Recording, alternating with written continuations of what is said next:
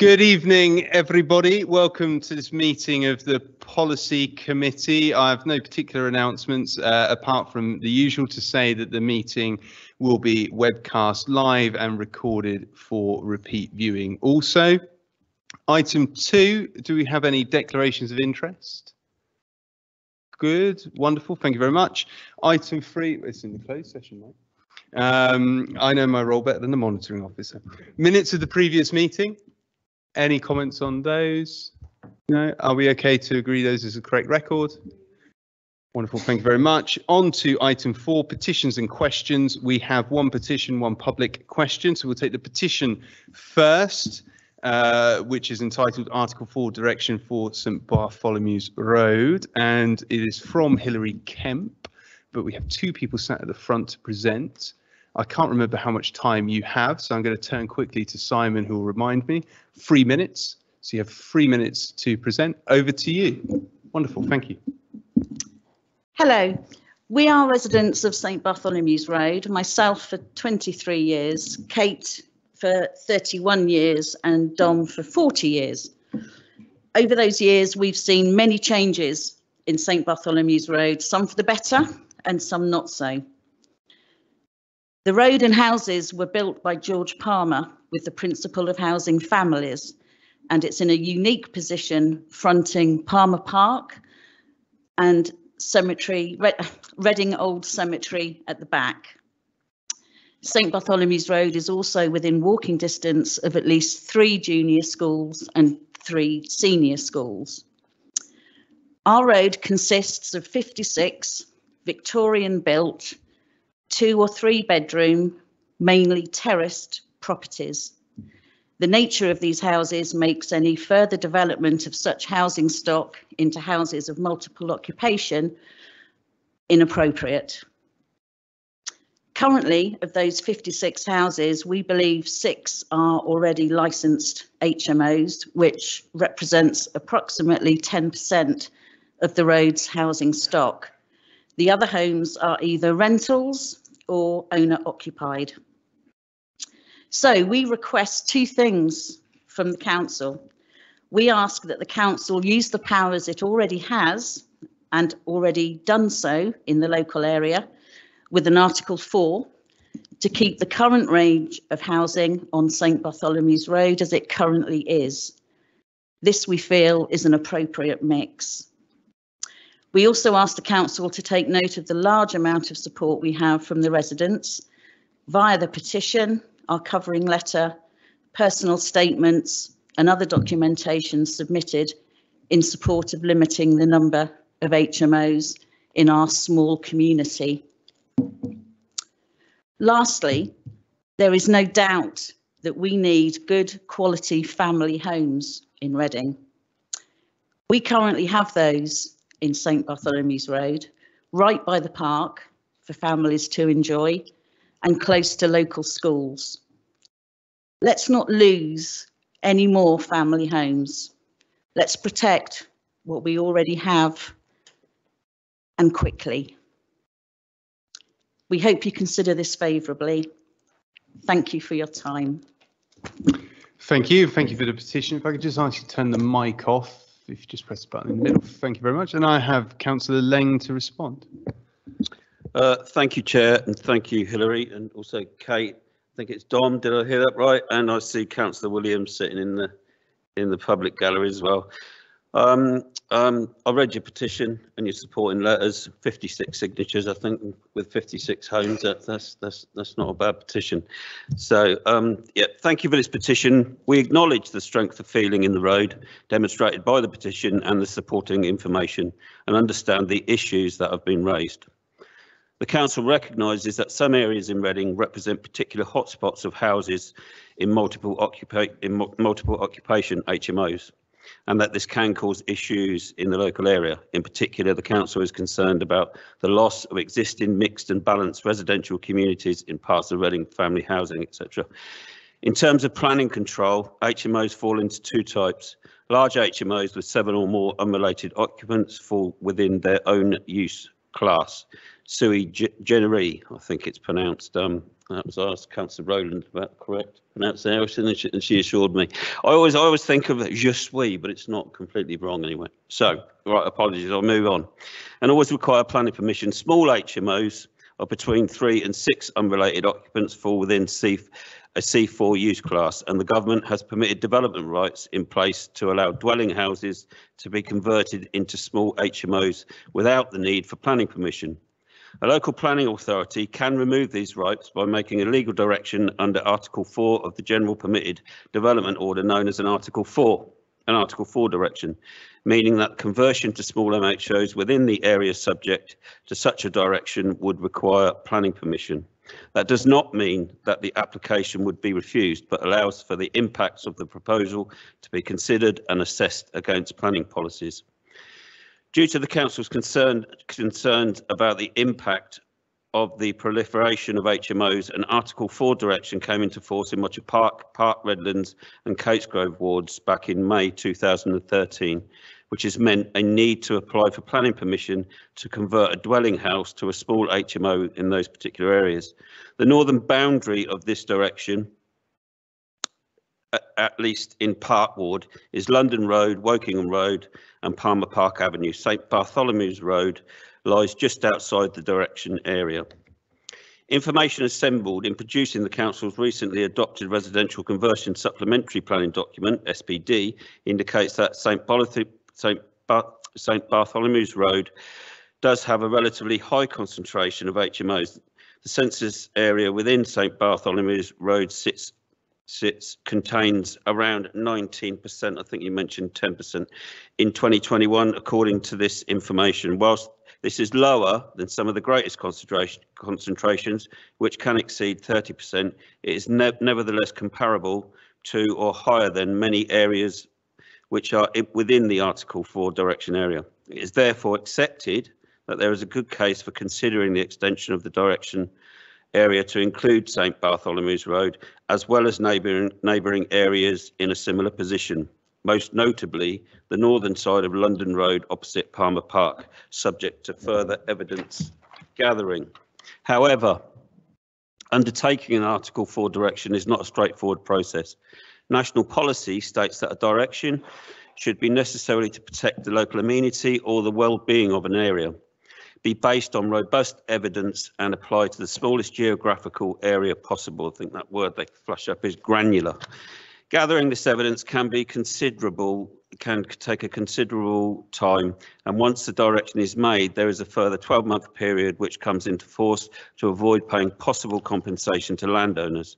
At this stage, the Council's planning team is preparing a partial update of our local plan, as agreed at Strategic Environment and Planning Transport Committee set on 23rd of March 2023. It is a statutory duty of the Council to ensure that a full set of up-to-date planning policies are in place to guide development and ensure factors such as climate change, housing need and affordable housing provision, and this will also include a policy covering conversions of houses to HMOs across the whole of the borough. It is not therefore sadly envisaged that work can begin on progressing a new or amended Article 4 until late in 2024. However, at that stage, the Council will investigate and a case for extending the direction in this area in full. Thank you, Chair. Thank you, Councillor Laing, and thank you to the petitioners. I'm sure there might be things that you want to follow up with Councillor Laing or indeed with your ward councillors, but we do acknowledge receipt and I hope that Councillor Laing's response is helpful to you. So thank you very much for coming this evening. And that moves us forward to public questions. We have one public question this evening and it is from James Rutland. It's not here. Well, in which case, Mr. Rutland will receive the written reply prepared by Councillor McEwen, but I shan't force you to read it out loud. And we'll progress onwards then to agenda item 5, which is the Household Support Fund 4. And I have Gavin Handford, the Assistant Director for Policy, Performance and Customer Service, to present.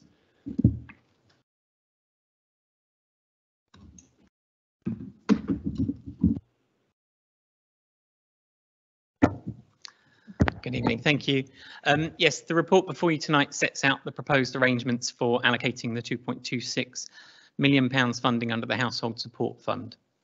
Unlike previous rounds, funding has been allocated for the full year to run to the end of March 2024. Proposals have sought to maintain the provision from previous rounds while expanding the application element to ensure that those most in need can get the support they need. As the application process has a wider remit and a larger budget, demand is difficult for us to predict.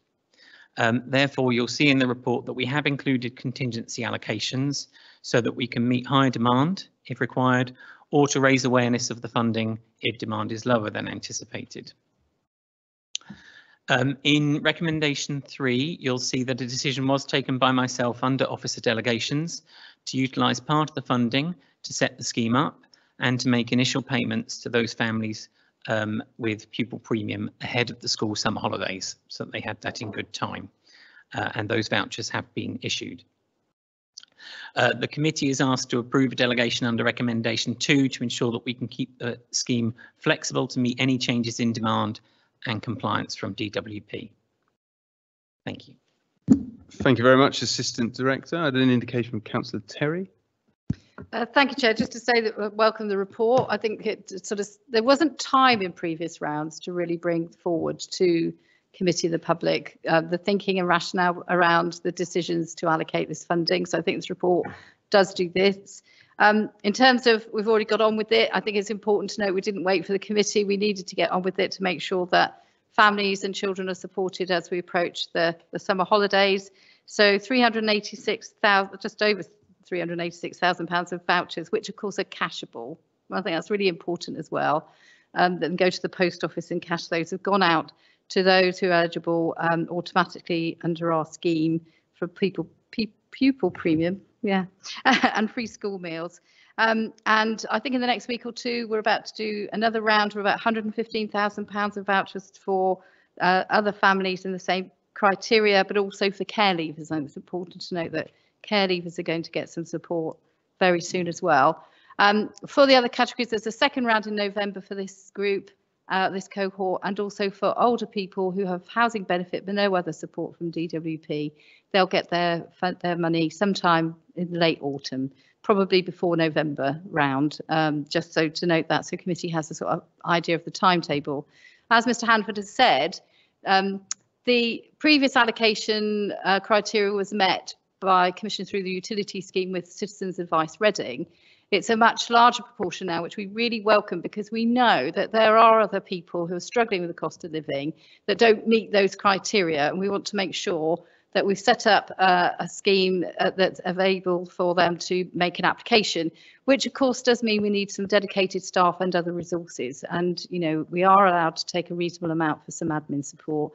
And we've been thoughtful about that, both in terms of setting up systems and procedures, but also holding some contingency, because what we don't know is whether there will be high demand or not. And we need to be able to be flexible about that, which has all been set out, I understand, you've just heard, but just to make sure that we can respond to demand, and if we're not getting applications through, that we've got some provision in order to go out there and do some work to promote it and make sure that people don't miss out. Thank you, Chair. Thank you, Councillor Terry. Councillor White. Thank you, Chair. And yeah, thanks for the report. We Green Councillors welcome the support outlined in the report. We should be helping everyone at the moment through the cost of living crisis. I think it's important to acknowledge that this is just a small sticking plaster over what are massive cuts that the Conservative government has inflicted on our residents year after year after year. But it's definitely going to be appreciated by the residents that receive this support. I did have one question that I emailed in advance but didn't get a response. I was slightly concerned about the promotion / contingency line being lumped in together at 100,000 on something that's 2.3 million, which could potentially be quite a lot with spending on promotion. So I did ask if there was an idea of how much we were spending on promotion, or is it nothing to start off with and then we might spend some of that money later? I don't know if you could answer that question. Thank you very much. I'm happy to answer that. It is exactly that, really, is a contingency. The promotion element is if there's not enough take up, we need to make sure that we put some dedicated resource into assisting our own staff and obviously voluntary sector to make sure that people are getting access to this in the application form. The other thing we don't know, because so we couldn't decide how to bill it exactly, is that we don't, if there's high take up, you know, then we might need some more money. So it's there as a contingency as well. So splitting it is difficult to say, because if the take up's good and we just need to use it to meet demand, we won't use it any for promotion, because we won't need to, because we'll know that people know about it and are making applications. So that's why it's difficult to actually break that down. But just to reassure you, really it's a contingency to note that we may have higher demand maybe at the beginning, and we can't be certain, you know, that we could.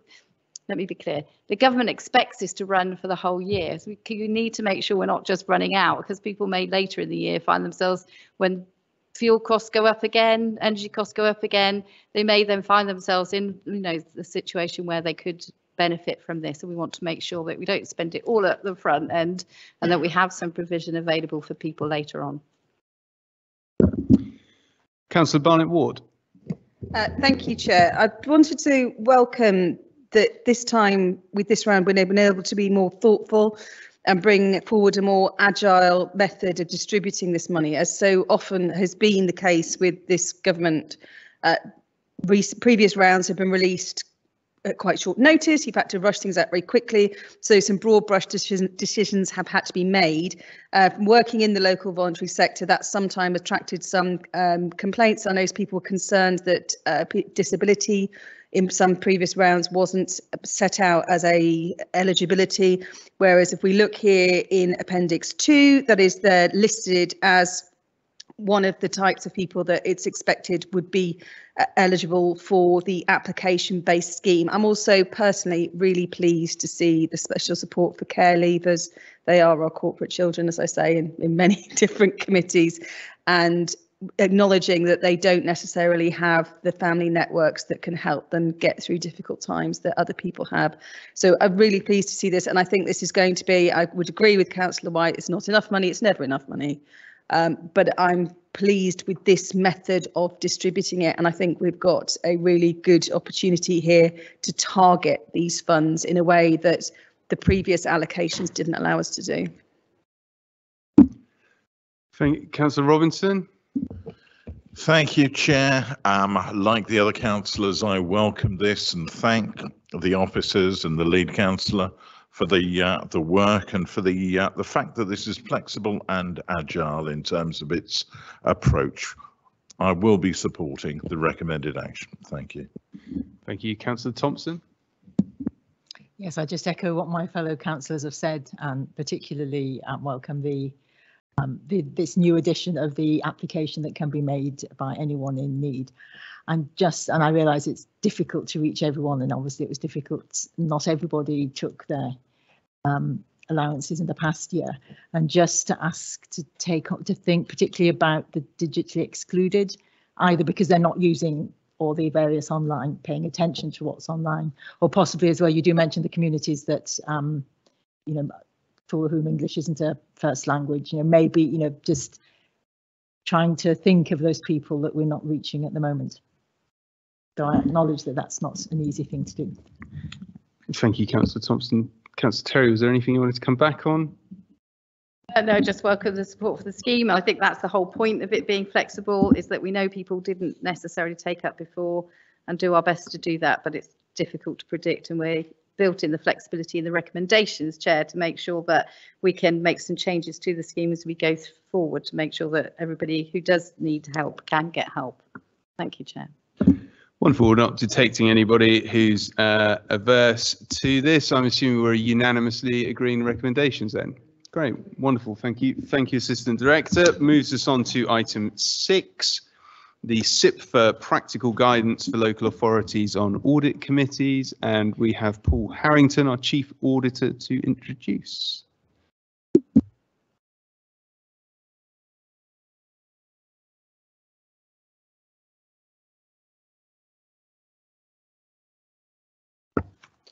Thank you, Chair. Good evening, everybody. So the purpose of this report is to provide a summary of the key points arising from the updated SIPFA guidance for audit committees and provide members of this committee with the outcome of the self-assessment which was carried out by my internal audit team against the best practice guidance. So SIPFA usually provide updated guidance once every 5 years, with the last guidance published in 2018.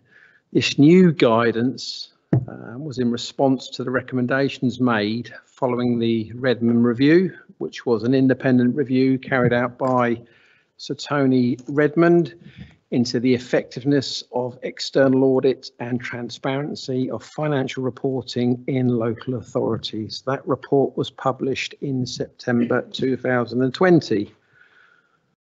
Whilst this is guidance, SIPFA expects that all local authorities should make their best efforts to adopt the principles aiming for effective audit committee arrangements. So the detail of the guidance is provided in section 2 of the reports. That's page 26 to 30. Some of the more noteworthy changes are bullet pointed in the executive summary under paragraph 1.6. So we also carried out a self-assessment that is in appendix 2, page 37 to 45. And if I refer to that self-assessment, we use the SIPFA description and methodology for the self-assessment. So we are what we call bang in the middle, which I would expect us to be. If you look at the self-assessment and the way SIPFA have scored it, I'm not going to be cynical in any way, but to fully comply, you have to score 5 out of 5 for every single category. And given its new guidance, I don't think any local authority who have done this properly will have scored 5 out of 5 on every category. So somewhere you're gonna fall in the middle. So we've fallen bang in the middle with moderate improvement required. So the Audit and Governance Committee is a key component of our governance framework. Its purpose is to provide an independent and high-level focus on the adequacy of governance, risk, and control arrangements. And it's my job to provide that assurance to the committee. Personally, I think that in my opinion, we follow best practice and we cover the core areas any audit committee should cover. One of the main outcomes from the initial self-assessment review conducted was to propose that the audit committee's terms of reference be updated to those suggested by SIPFA, which is in appendix 1 of the reports. What the terms of reference do is really to formalise what the Audit and Governance Committee already does, with the exception that they remove its decision-making powers in relation to the approval of the annual financial statements. This is because although the committee may be delegated some governance responsibilities, it should remain an advisory committee and not have delegated powers. So the recommendations. Recommendation 1, this committee considers the key points arising from the audit committee practical guidance. And as I say, the main noteworthy changes are in the bullet points under paragraph 1.6. The committee recommends to Council the revised Audit and Governance Committee's terms of reference, which are in Appendix 1, and the removal of its decision-making powers in relation to the approval of the annual financial statements, returning the latter to full Council. Also recommend that the Policy Committee endorses the recommendations of the Redmond Review and that the External Audit Annual Report should be submitted to full Council by the External Auditor. And recommendation 4, the Policy Committee recommends to Council that the Audit and Governance Committee reports annually on how it has complied with the SIPFA position statement, discharge its responsibilities and includes an assessment of its performance. The report should be made available to the public. Any questions? Thank you very much, Chief Auditor. Councillor Terry. Thank you, Chair. I don't really have very much to add to Mr. Harrington's overview of the report. I think we need to welcome the SIP for guidance, but it's SIP for guidance. And we can see where our assessment has got us. And I think that, we need to change the terms of reference. That's right. We need to make sure that's clear. But I think really what we do is note where we've got to in terms of our partial and moderate need to improve, and work through that over the next year or so, and consider how we move towards compliance, but maybe not in every case as SIPRA recommends, but we can also ask our colleagues in audit and governance to consider the best way forward on some of those matters as they come through. And a meeting of audit and governance just next week to think about some of these things, and with a very stable membership, which is, I know, something that the chair of audit and governance was keen to have as well. Seen any other indications? Oh, Councillor Thompson. Thank you, Chair. This is just to check. So do I understand right that probably further discussion of things like whether or not the committee should include some co-opted independent members, that would be looked at in more detail in the Audit and Governance Committee? Yeah, I think we would appreciate coming out of the Audit and Governance Committee a sense of itself, a self-assessment of members and their abilities, and whether there's a desire to have independent members included thereon. And where we currently is probably not compelling for that, but we accept that there could be a role, and that role might depend on the members who are on the committee and their particular kind of attitude around skills and training. So I'm sure you'll have a discussion as a new member of Audit and Governance on the committee next Thursday. So I've really billed it as an exciting evening that everybody should look forward to. Anybody else? No? In which case I'm detecting probably that everybody's unanimous about the guidance. Yes, good, wonderful. Well, we'll look forward to having a further report to the council meeting in October as well then. Thank you very much, Mr. Harrington. And moves us to item 7, the Food Service Plan 2023 to 24. Do I have Katie Heath? Yes, coming from the Public Gallery to present.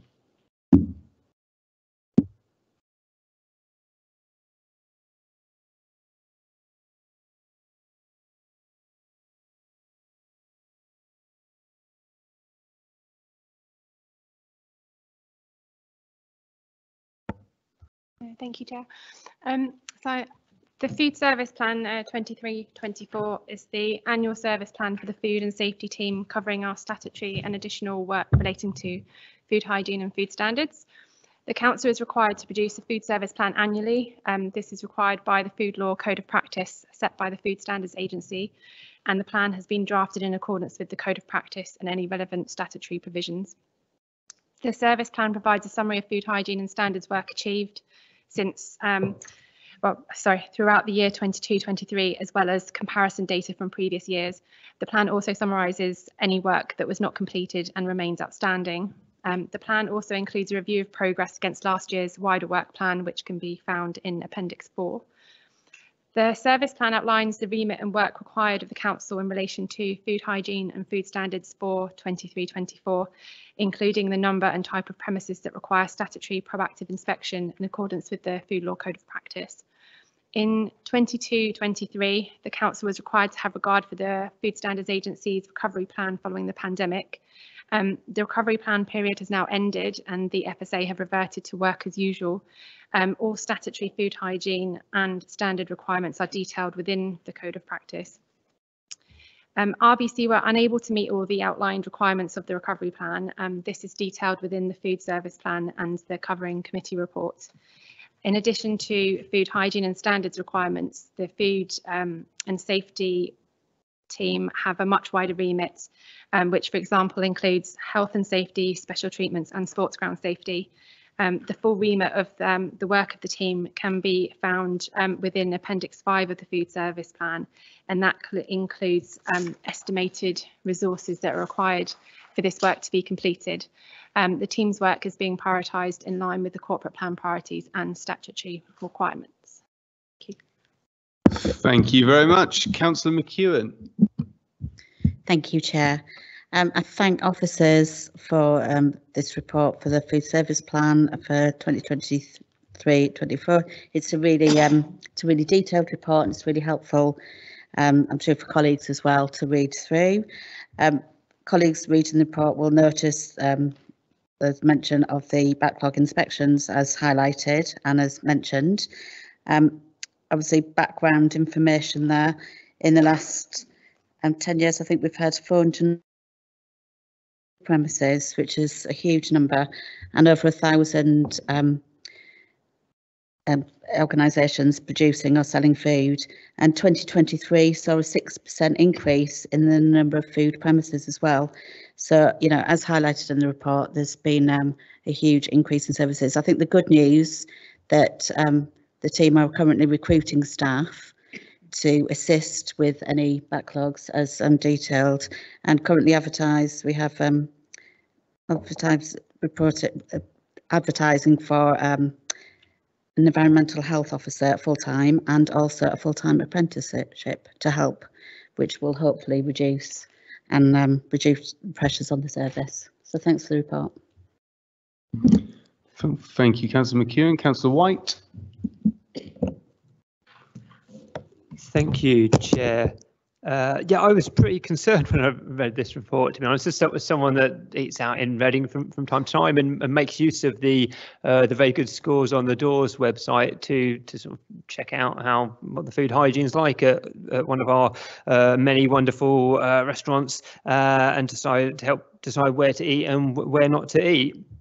So yeah, with the report detailing the backlog, I think there's 800. Thank you to Katie Heath for getting back to me to clarify some of the numbers. The backlog, I think, for food hygiene is 852 premises. Backlog for food standards, 905 premises, all due an inspection. The scores on the Doors is if it's a 0, which we have some of in Reading, my Google tells me health at immediate risk and food unsafe to eat. So clearly, we want to be getting out and want to be inspecting as many of these premises as possible to make sure that we can raise the standard of food hygiene in Reading and reduce the chances of people being being unwell following eating food. I was concerned that, first of all, thank you very much to the team for all your hard work. Clearly you're under-resourced and you're struggling to recruit people because of the bigger picture at the moment. But I was particularly concerned that we don't know when we're going to get on top of the large backlog that we have, and also of concern is it's this team that, as we heard, deals with infectious diseases, which is a pretty topical at the moment. So yeah, I hope we can get on top of the situation, because I'd say it is pretty dire reading the report, and we for our residents need to get on top of this and make sure that when people are going out to eat, they're not going to get poisoned, basically. Thank you. It's always right to be concerned about things like this, Councillor White, and you're entirely right that the great challenge is around recruitment of staff. It's a difficult jobs market. Hopefully we'll get some people in. I think apprenticeships are going to be the way forward in a great many roles around the council. We need to grow our own and offer opportunities for people in Reading, because it's just become all that much harder to get sort of trained, experienced staff. And I'm sure I wouldn't speak for the environmental health team, and Ms Heath may wish to come back in, but I'm sure it's exactly what they want to do, is get out there and inspect establishments and help them to be better. You know, I'm sure no one's in it to go and close you or I's favourite kebab shop, which may be the same place, maybe distinct. But to help these establishments, and the sheer growth in the amount of food service outlets in Reading in recent years has been astronomical. It really is quite a striking product of the pandemic, trends that were in existence before the pandemic as well, but we have all become much bigger consumers of takeaway food. And that's the kind of effect and the pressure, it creates a pressure within the system here in the council. Is there anything you wanted to come back on there? I guess just to try and, in relation to the 0 to 2 rated premises, I did send you the list earlier. there are a number of premises on there, but in accordance with our enforcement policy and kind of the food law code of practice, we do try our very best to revisit all of those premises that do present a serious concern. And if on finding a premises with an imminent risk to public health, we do have powers that we do use to close that premises for the duration that it presents an imminent risk, which may have been the case for some of the zero rated premises. Obviously, once they've resolved that imminent issue, unless the business requests that they have a new food hygiene rating, that rating doesn't necessarily increase, it stays the same. But the food law code of practice does require us to undertake follow-up work in relation to the premises that are not broadly compliant, which is the 0 to 2 range. With your concerns regarding the backlog of inspections, that obviously is a number that doesn't really sit very well with our team either. I would very much like to be able to give you an accurate answer, but in addition to the proactive work such as inspections, which we obviously do have a large number of to complete, we also have reactive work which you can't really plan for very well, but we're getting through the premises as best as we can and will continue to do so. Thank you. Anybody else? I think something we can keep an eye on. Councillor Robinson. Yeah, thank you, Chair. Firstly, a very big thank you to the officers for this report. There's been an awful lot of work and effort that's gone into it. I too, like my fellow councillor on my left, have real concerns over the backlog of inspections. However, fully understand the pressures the team are under. Yes, it would be great to have an indication as to when we are likely to get back on track, but I take what you just said and certainly understand that that is not possible at this stage. But certainly, you know, if you could explain what potential options you're looking at in terms of bringing more staff on to assist, and how that marketing is going in terms of advertising for new roles. Thank you. Over to you. Thank you. Yes, so we, as mentioned in the report and by Councillor McEwen, so we are actively recruiting at the moment. We're at present carrying out some interviews for an apprentice post. We have one post vacant for an apprentice. We did try to recruit to that last year, but we were unable to find a successful candidate that accepted our offer, unfortunately. However, we do have some promising applicants which we've shortlisted last week and are conducting interviews this week. We have 2 EHO posts vacant at present. One is for a full-time EHO and the other is for a part-time fixed-term contract EHO to backfill a member of our team that's been seconded to the ARCUS database project. We have, well, the job advert for that closed yesterday. We have a number of applicants. However, the majority of those do not have any qualifications which would enable them to carry out the work of the team. There are a small number that have a qualification which is not one that enables them to practice as an environmental health officer, but nevertheless have some promising qualifications which could be utilised within the team.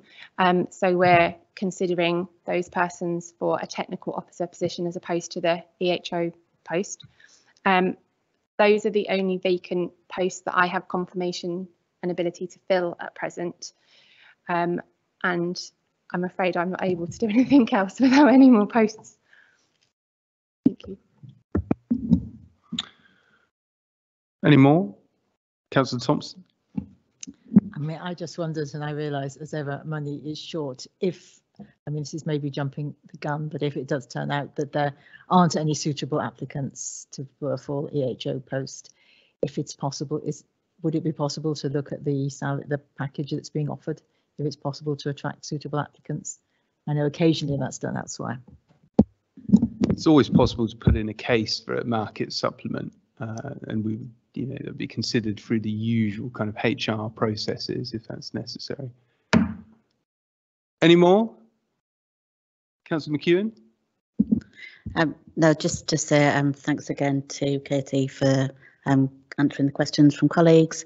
And as others have mentioned, I think it's really important that we do address this backlog, and hopefully we'll recruit some staff, and hopefully that will solve the issues. Thank you. Right, I'm guessing nobody's averse to agreeing the draft statutory food service plan. No, so we're agreeing that unanimously. Great, and it's something we'll keep an eye on as we move forward, I'm sure. Thank you very much for your time. And that moves us on to item 8, elections 2023. I assume Mike is presenting it. There we go. Over to you. Yes, thank you, Chair.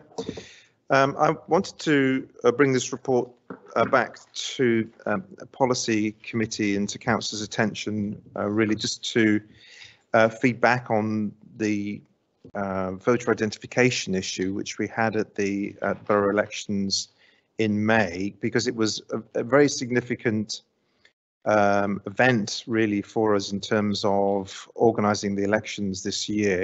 It did cause considerable worry in advance about how it was going to go, and a lot of effort went into training the staff and trying to make sure that our communications with electors in Reading was as good as it possibly could be to raise awareness of everything.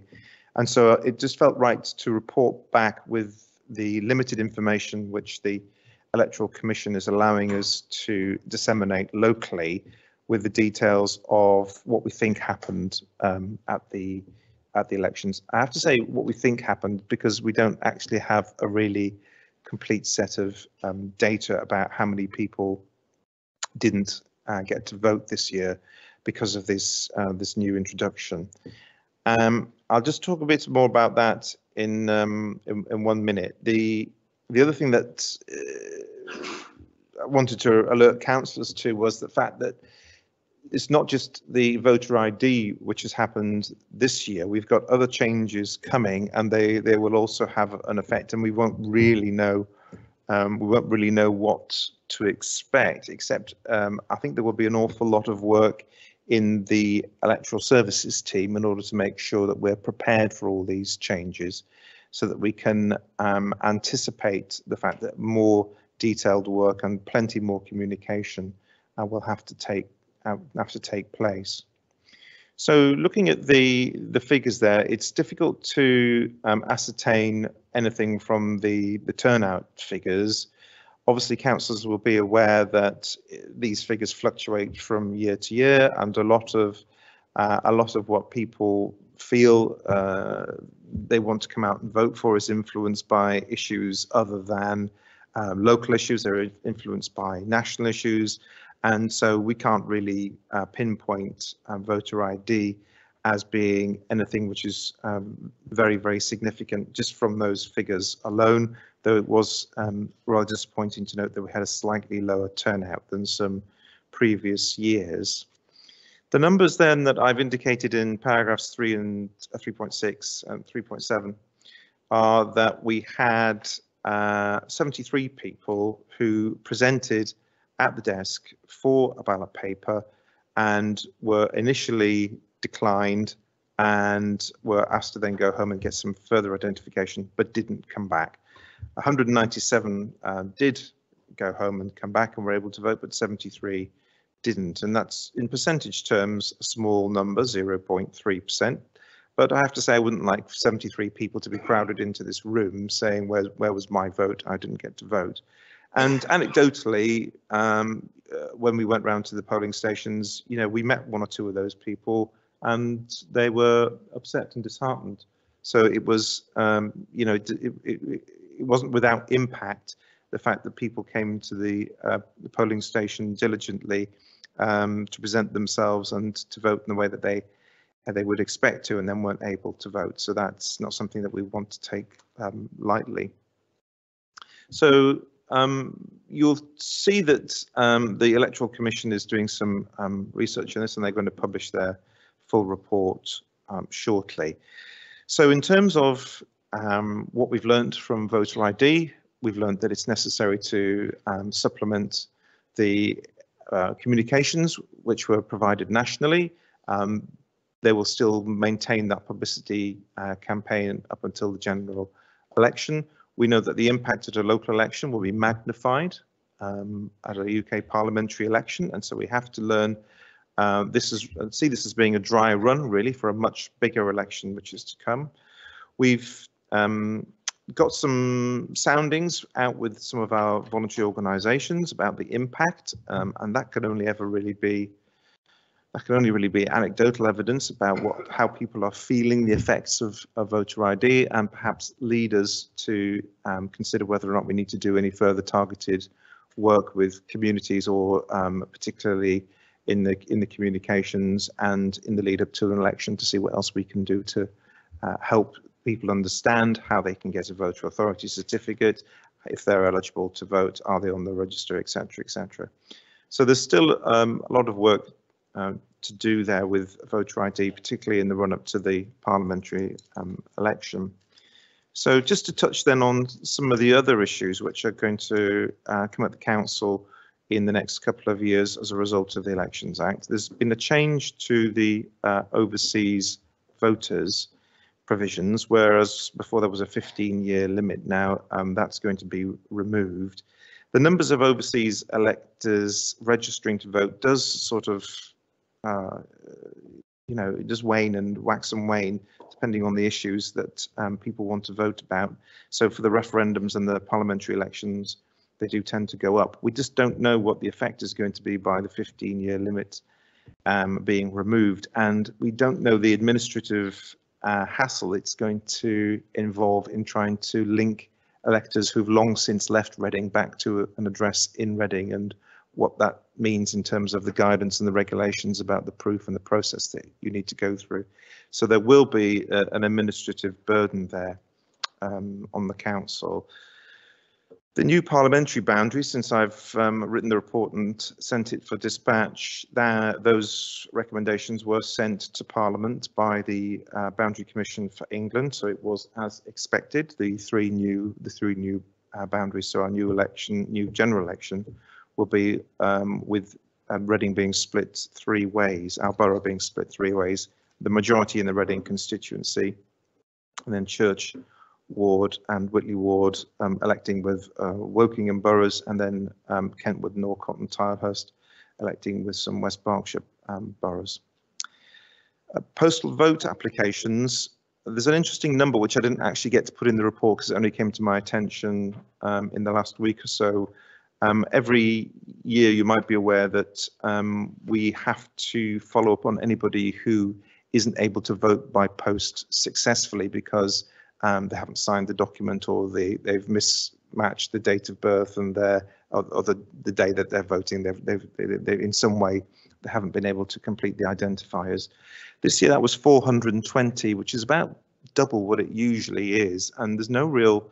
We're not really quite sure why that is, but you'll note that postal vote applications now coming in online shortly will be a process whereby people will have to go through electronically and re-register and upload signatures. That might knock out some of those people who find it difficult to vote by post, but then that might have an effect as well on the number of people who feel able to take part in the election if they're not able to vote by post successfully. I'm thinking here perhaps of some older voters. And then we've got the administrative burden again back on the council of ensuring we can help people manage that online process, and what are we going to do to engage with those older people who perhaps find it difficult, perhaps they're in a care home, perhaps we'll see an increase in proxies. So again, there's further work there that we will need to do to make sure that people aren't losing their votes.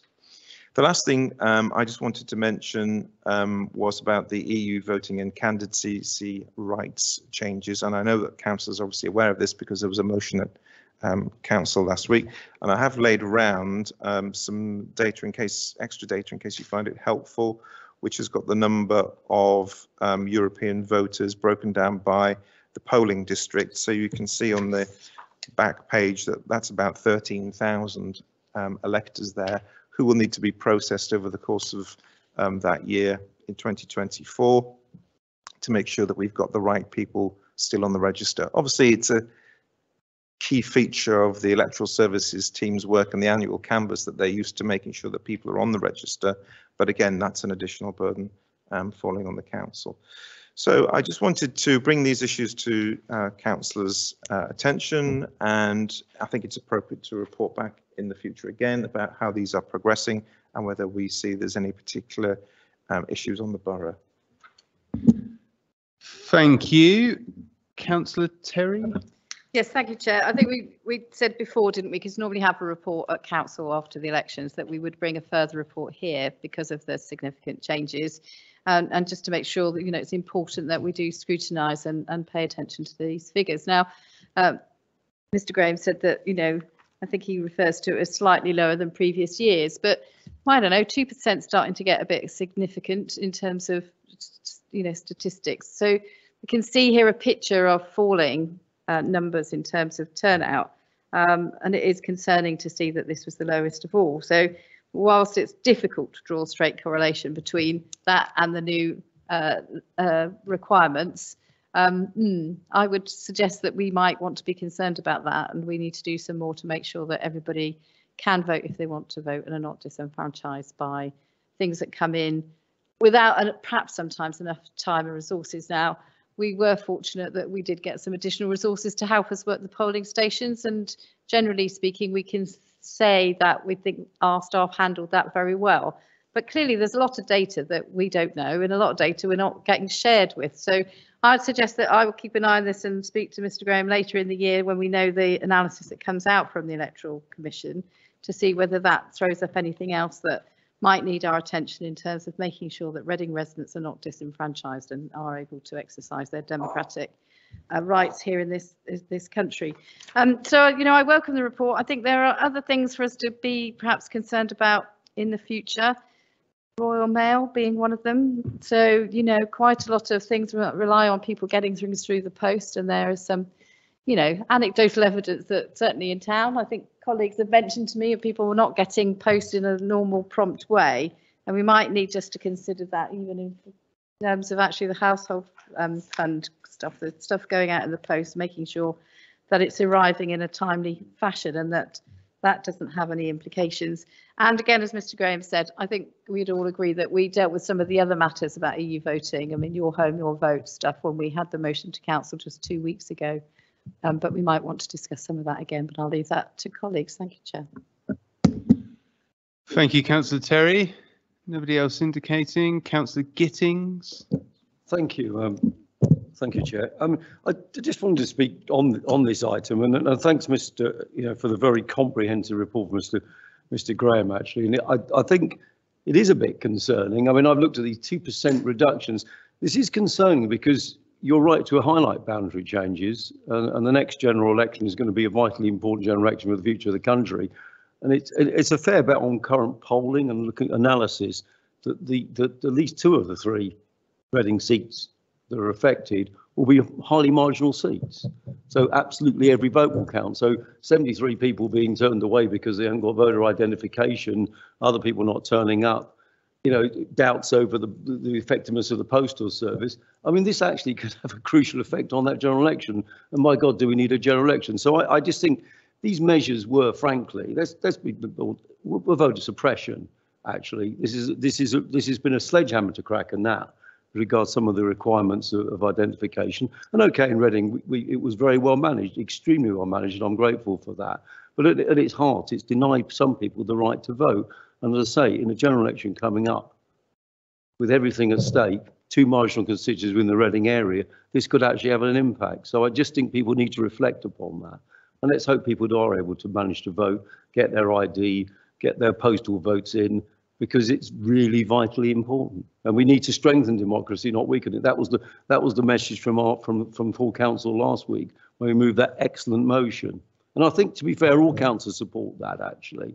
But it is the government that have introduced these measures, and I think they've caused an unnecessary amount of work for councils over a problem that didn't actually really exist, voter fraud, voter identification. You'll recall as well, Councillor Gittings, that we actually had a motion at full council that was opposed to the introduction of photo ID for voting and had cross-party support, although not unanimous cross-party support, I will admit.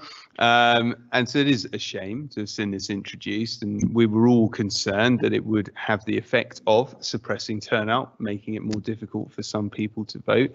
I think that probably is what's happened, and even one person who's denied their vote because they weren't able to acquire the correct ID in time is a travesty. A democracy should make things as easy as possible for people to get to the polling station and vote. I think the effect will be more pronounced in a general election than it is in a local election. We know that fewer people vote in local elections and they are more motivated voters. They are more likely to have the right ID and so on. Even so, we can see a decrease in turnout.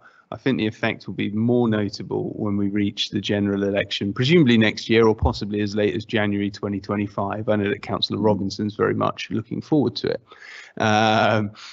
I should note, I mean, it's a tedious point, but actually the new parliamentary boundaries, we should acknowledge that because they were drawn on the old ward boundaries, the pre-2022 ward boundaries, that actually a small part of what is today Redlands ward, a small part of what is today Battle ward, and a small part of what is today Southcote ward end up in constituencies other than the remainder of their ward. So a bit of Southcote and a bit of Battle end up in Mid Berkshire or Reading West Mid Berkshire, and a bit of Redlands ends up in the Early and Woodley constituency. So we're going to have some confusing polling districts to deal with as well, and some administrative difficulties that come from that, although we do have those under the current boundaries. So I know the electoral services team will be well prepared to deal with it.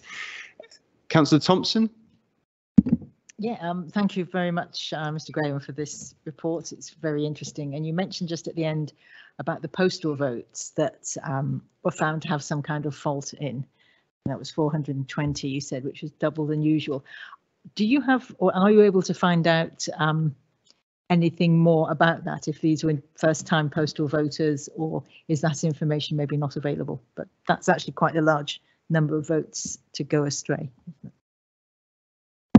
I don't have any further information available at the minute. It is a feature of all elections that you will have some people who've attempted to vote by post, and then their Form A hasn't been acceptable, so it isn't taken forward with their vote. And what we have to do is write to them and then advise them that that's happened. So then they may well be able to update their personal identifiers, or they may well think, well, I can't vote successfully by post because perhaps they've become too infirm, they can't write the signature properly, they get a proxy. It's difficult to know in each individual case what's happening, and you know, people may not take up the advice that they're offered, so it's not necessarily, doesn't necessarily follow through that the letter resolves the situation. I don't know the statistics. The number of people we're often told who fill out today's date rather than their date of birth on Form A is quite striking, even though it is pre-populated with a 19 for anybody who was born in the 20th century anyway. I assume you were born in the 20th century, Councillor Terry. I don't know. If Councillor Page were here, I'd have a joke about how his were predated with an 18, but there we are. But good. Anybody else? No? Councillor Robinson. Ah, good. I tried to goad you. I'm glad you. Yeah, you were expecting me to say something. First of all, thank you, Mr. Graham, for your report. I completely agree with my fellow councillors. 73 people is 73 too much. You know, for me, I praise the team that managed the elections here in Reading. You know, there was adequate publicity, not only on the TV, but locally, I believe, to correctly inform people of the requirements. And if you think about it, we are not the first country to do this. There are so many throughout Europe that have voter ID requirements, including Northern Ireland. So this is something that, you know, we are following suit with other like-minded countries. So, you know, for me, it is regrettable. 73 is too much. And I certainly hope that in future, you know, we will not have such numbers coming through, and that, you know, people will pay heed to the advice and the new requirements as they stand. Thank you. Thank you, Councillor Roberts. I would generally say that just because lots of other countries have voter ID doesn't mean that Britain, which has a long and proud heritage of not having voter ID, should have to follow suit. You know, we should be proud of those things which characterise the success of our democracy over a great many years. I'll just remind you to turn your mic off as well. Anybody else? Councillor Hoskin? I think it's worth making the point that that number could fall because people just don't attempt to go and vote in the future because they do not have their ID. And when I met 3 separate people on election day in the council, 3 separate people, just bumped into them who said, I can't be going to vote because I just don't have the ID.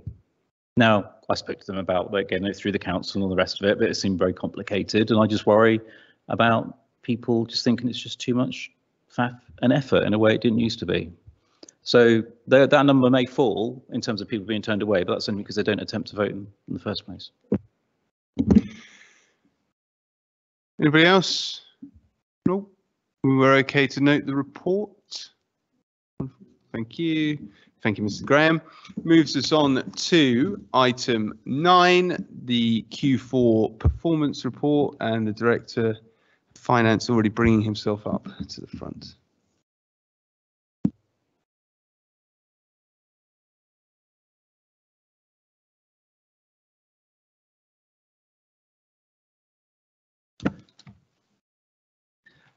So good evening. This report presents the provisional year-end position for the 22-23 financial year. In the last year, all councils experienced inflationary cost pressures at a level not seen in decades, but I'm happy to say that Reading Borough Council remains financially stable. I'll briefly summarise the position contained in the various sections in the report. In terms of general fund revenue, we ended the year with a net positive variance of £4.2 million. The overall position includes a positive variance of 237k on adult care and health services and a negative variance of 1.2 million on economic growth and neighbourhood services, almost half of which relates to ongoing shortfalls in off-street parking income post-COVID. Brighter Futures for Children ended the year with an overspend of £3.7 million. They're proposing to fund circa 900k of this through the use of their reserves, and the company has written to RBC requesting that Policy Committee agree to fund the remaining £2.845 million, as shown in recommendation 10 in this report. Representatives from Brighter Futures are here tonight if the committee has any questions. The overall positive variance of £4.2 million assumes that this request is approved. There are £0.281 million of carry forward requests as detailed in Table 9, and the report recommends that £500,000 of the remaining £3.9 million surplus is transferred to a new hardship fund, and that the remaining balance of £3.4 million is transferred to the Capital Financing Smoothing Reserve to support the funding of the capital programme, in line with the recommendation previously agreed by Policy Committee in March. If approved, general fund reserves will be £76 million as at 31st of March 23. The reserve movements include a total net transfer to reserves of £7.4 million from service and corporate budgets, offset by the budgeted drawdown of £19.9 million of COVID-19 grants released to fund previous collection fund deficits. The approved housing revenue account budget assumed a drawdown from reserves of £2.154 million. The provisional outturn position actually requires an actual net drawdown of £2.022 million, a positive net variance compared to budget of 132k. The HRA reserve balance as at 31st of March 23 is £37.9 million. In terms of general fund capital programme, expenditure for the year was £59.1 million against a budget of £74.4 million. This expenditure included almost £21 million on leisure centres 8.7 million on schools and 5.2 million on roads. Section 6 of the report proposes further amendments to the approved capital programme, which will result in a budget of £134 million for 2023-24. Recommendations 12 and 13 request scheme and spend approval for a number of small capital schemes as detailed in tables 11 and 12. Our HRA council housing stock benefited from £30 million of capital investment in the year, including 14 million spent on building new homes, 10 million on repairs to the existing stock, and 1.9 million on zero carbon projects. Recommendation 14 requests amendments to the HRA capital programme that will result in a budget for 23-24 of almost £56 million. We had a savings target for 22-23 of £10.2 million, made up of £8.2 million of in-year savings and £2 million rolled forward from the previous year.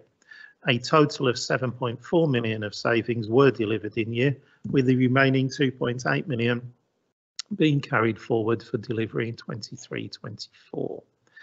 Council tax collection rates have improved to 96.07%, an increase of more than 0.4% from the previous year, and they're now almost back to the level delivered in 2019-20. Business rates collection has improved by more than 1% compared to last year, but is still more than 1% behind pre-pandemic levels.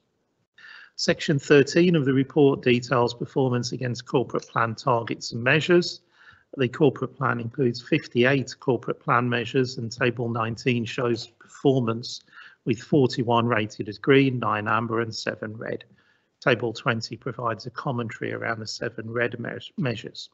The corporate plan also details 52 key projects, and table 21 shows the current status with 35 green, 16 amber and 1 red.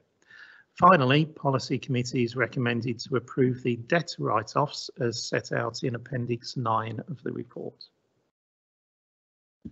Thank you very much, Director. Councillor Terry. Sorry, thank you, Chair.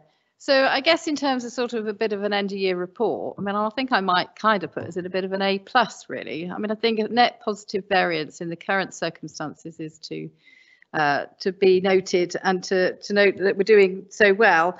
Mr. Carter has gone through the report in some detail. So I think there's still some notable things. I would like to congratulate adult social care. I mean, a net positive position at the end of year is not something we've experienced for a little while. So I think we need to say well done to them in terms of managing their budget, although we did give them some more money to make sure that they did manage their budget.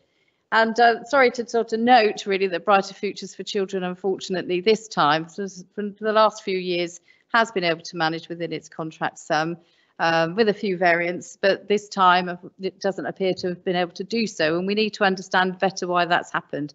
We understand there are pressures in the system, the cost of living and everything else, but we needed to work out how much of that is the pressure and how much of that are about things that we could do better to make sure that we're controlling the budget, and I'm sure that that work will go ahead.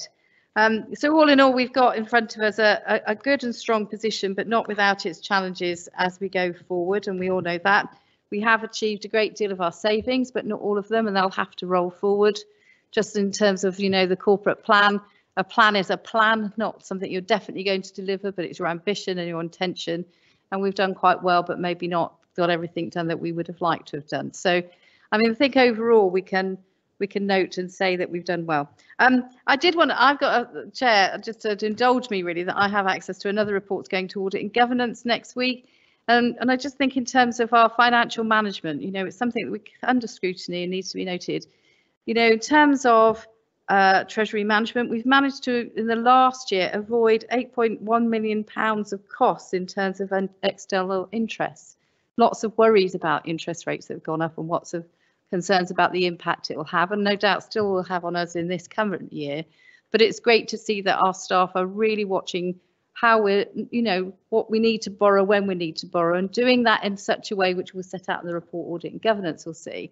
That means we can limit our exposure to those interest rates and keep those costs down. And in fact, Mr. Carter has mentioned a few times, I think, in reporting to us, that internally some more controls have been put in place in terms of the capital programme board, which has looked and scrutinised very carefully at our ambitions to deliver things through our capital programme, for getting our timing right, and making sure that they're planned well and deliver on time. And as a result of that, we've got a net positive position, and that also means that we've saved something like 3.5 million of costs of borrowing. So I think it's really, commend our staff for the work they're doing, the scrutiny that goes on, and that we all do, that puts Reading in the position that many authorities are very envious of. Thank you, Chair. Thank you, Councillor Terry. Councillor White. Thank you, Chair. And yes, it is good that the council is on a stable financial footing. It wasn't too many years ago things weren't quite so stable and things were a little bit shaky, I think it is fair to say. Not wishing to rain on your parade too much, Councillor Terry, but as well as the finances, there's also the performance monitoring and the corporate objectives. I was looking down the table in one of the appendices, I think it was. I think the climate emergency strategy was only showing as an amber on the red, amber, green order of things. Some of the actions are at risk. In education, key stage 1 and 2 results aren't as good as they should be in the report that's going to ACE. It's described as Reading performed poorly. Number of affordable homes delivered. We've missed our target on that, and our target isn't particularly positive. Number of rough sleepers. Our target is 8, and we're up at 36, which is some way. We've missed that target by some margin. And to finish, the number of residents that think the council is value for money. That we've missed our target on that. It's only 47%. But yes, it's good that we're on a sounder financial footing than we were. It's good and right and proper that some of those things will be scrutinised in committees like ACE. It's also good and right and proper that we would set ourselves ambitious targets. It would be quite a lamentable state of affairs, wouldn't it, Councillor White? And I think you would say that we weren't ambitious enough if we set targets, which we absolutely could, that we knew we were going to meet all year, every year. Maybe we should shift, maybe we should move over to it.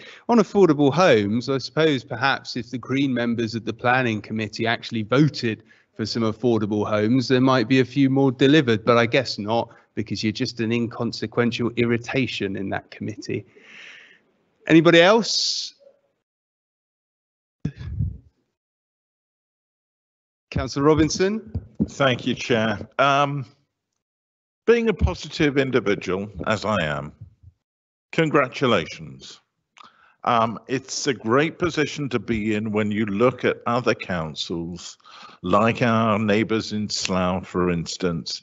It's something that is worthy of praise. So I will certainly be happy to, approve the recommended action on this particular report. And thank you to the officers and the lead councillor for all the work done in putting this forward for policy this evening. Thank you. Thank you. Councillor Thompson. Just to echo the thanks for the detailed report. Since I think you, Mr. Carter, mentioned in his introduction that there are representatives of Brighter Futures present, would it be possible for them just to speak very briefly as an outline of what they feel went wrong for them financially in this current year? Probably to hear from Brighter Futures, a question for another time and place, Yes, and there will be opportunities. But if Mr. Carter wanted to pick up, I think some of the discussions I know he has had with colleagues in Brighter Futures. Yes, so Brighter Futures have actually commissioned an independent audit to understand what went wrong last financial year. That audit is due to report back by the end of this week, I think it is, and that will be shared with Reading Borough Council as soon as it's available. I also attended the last meeting of the Finance Committee for Brighter Futures, where we went through the year-end position and the forecasts for the new financial year. I think it's safe to say that the process so far has identified some weaknesses in some of the forecasting tools that were being used in Brighter Futures. So my team are working with colleagues from Brighter Futures at the moment to strengthen those forecasting tools and to make sure that any service can overspend, any children's service can overspend. The problem we had with last financial year was the movement in the forecast overspend very late in the year. And that's something that we need to avoid in future, to make sure that those controls are owned not just by the finance team. Any good organisation that's managed well financially, the financial information is jointly owned by the operational service and the finance team. And I think that needed to be strengthened, but it has been strengthened already as a result of conversations that we had. So I don't want to prejudge the outcome of the independent audits, but that's my thoughts at the moment on what I know. But when we know more, when we've got the independent audit report, then we'll be able to make sure we put in place a really robust action plan. Worth saying, so I know the Chief Executive wants to come in, that if the costs of care placements have increased, and we know that this would happen. We know that there's inflationary pressures, happens in adult social care as well. You can account for that, but of course what is much more difficult to account for, individual very high cost placements, children who come into the care system who need that package of care, which is considerable, but is nonetheless very high cost and does put a pressure on budgets. And that's a nationwide issue as well, because you can't know when they will emerge. Chief Executive. Thank you, Chair. Yes, just to reiterate, just in terms of, by way of explanation, Mr. Carter's right to say that there is a review going on, but just to give you some assurance in terms of more specifics, as the Chair has said, that 2 very high cost placements accounted for just shy of £1 million of that 1.8 million, and then there were some inflationary pressures that hadn't been reflected when the original budget was built. That wasn't all of the explanation for the overspend, but a considerable amount. Councillor Hoskin. Yeah, no, thank you. I think it's largely been said. I think it's, when you look at the areas of overspend, it's very reflective of issues that are affecting children's first services across the entire country. The specific issues around the forecasting and understanding of that at an earlier stage, which of course Mr. Carter's explained some of the actions to ensure that that's addressed. Yes, if you speak to our council colleagues across the country, there will be a familiar line. Costs of high cost placements, which in this case was a substantial amount. That's a major issue in terms of rising costs for children's services. The agency staff, which is a long-term issue across the country, as to costs, as homeschool transport as well. The 3 sort of main ones there, as well as the work. So forecast is important, but also I suppose to reassure that the work goes on to ensure that those costs are managed as effectively as possible within the challenges that we face. Thank you, Councillor Hoskin. Anybody else? Okay, so ordinarily we'd take all of the recommendations in the open session with simply a confidential appendix, but for good reasons, as we'll see, I'm going to suggest that we take 1 through to 14 in the open session. We'll go to the closed session to take the appendix. So is everybody okay with recommendations 1 through to 14? I'm detecting yes.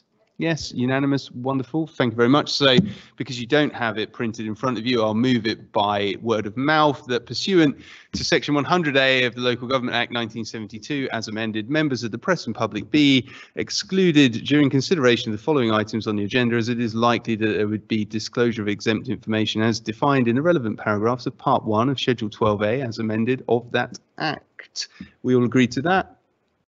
Wonderful. Closed session. If you could take us offline, please.